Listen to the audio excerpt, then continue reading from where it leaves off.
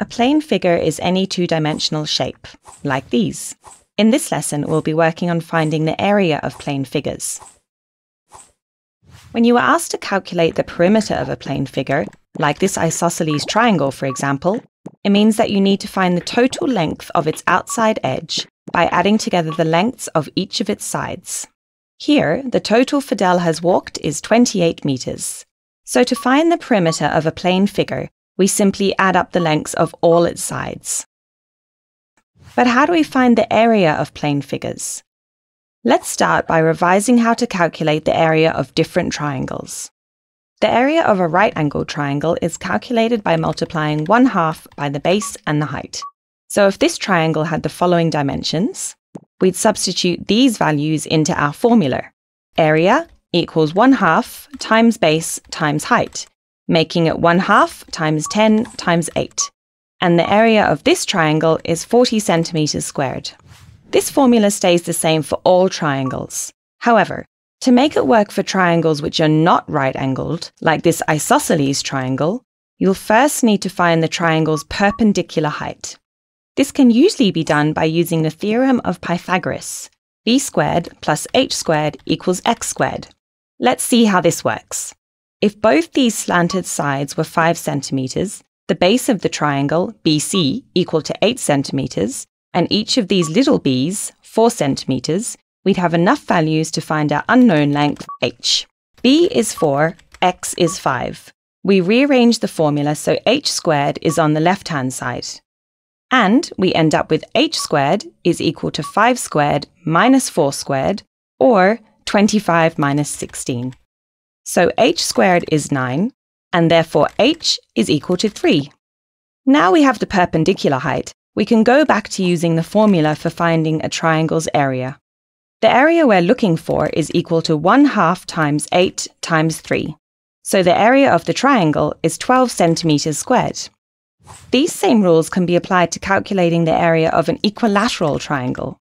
First, find the perpendicular height of the triangle using Pythagoras. Here our sides are all equal to 10 centimeters, so the base we need to use for Pythagoras is 5 centimeters and the hypotenuse 10 centimeters.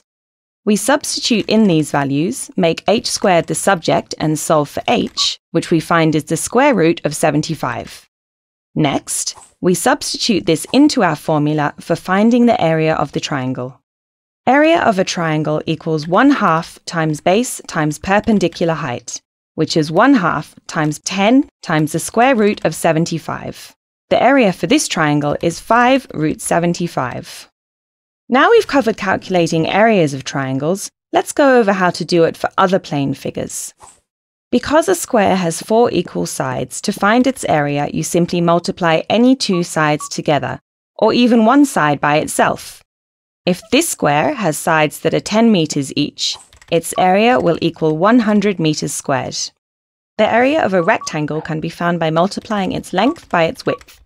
In this example, the rectangle has a length of 15 meters and a width of 10 meters, so it has an area of 150 meters squared.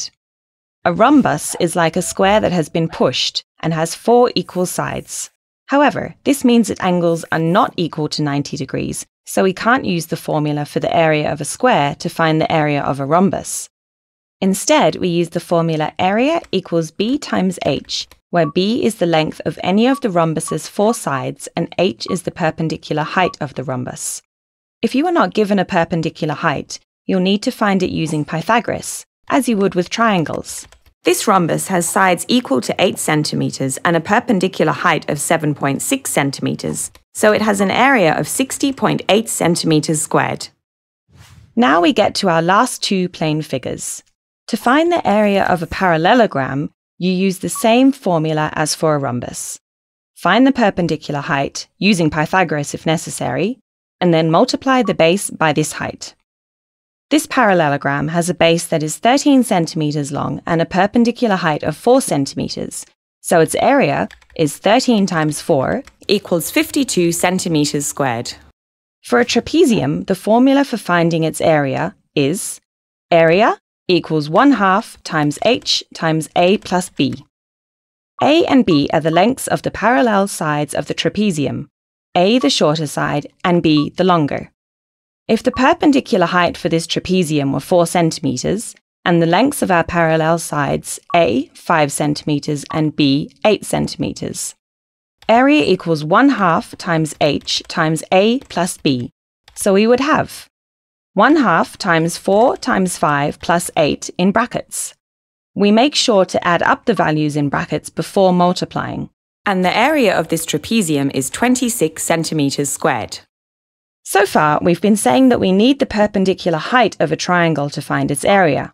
But what happens if we can't find the perpendicular height of a triangle?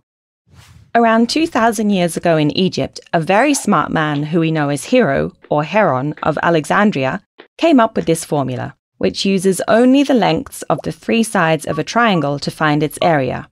Scary looking, but really quite simple once you've understood it. Let's break it down. To find the area of a triangle using Heron's formula, we need to know 4 things. The first 3 are the lengths of the 3 sides of the triangle, A, B, and C. The 4th is something called the semi-perimeter, which we call S. What's a semi-perimeter? Just as a semicircle is half of a circle, a semi-perimeter means half a perimeter. To find it, we just have to add together A, B, and C to find the perimeter, and then divide this by 2. Okay, let's work out the area of this triangle using Heron's formula. The area of a triangle equals the square root of S times S minus A times S minus B times S minus C. We have A, B, and C. These are our 3 sides, 8, 5, and 7. You can use these in any order. We don't know what S is, but we can calculate it by finding the perimeter and then dividing this by 2. 8 plus 5 plus 7 is 20, divided by 2 is 10, so S equals 10. Now we have all the variables needed to find the area. We put them into the equation and find that the area of triangle ABC is 17.32 units squared. Simple, huh? The wonderful thing about Heron's formula is that it doesn't just help us to find the areas of triangles. It can also help us to find the area of many quadrilaterals because quadrilaterals can be divided up into triangles. And that's pretty cool.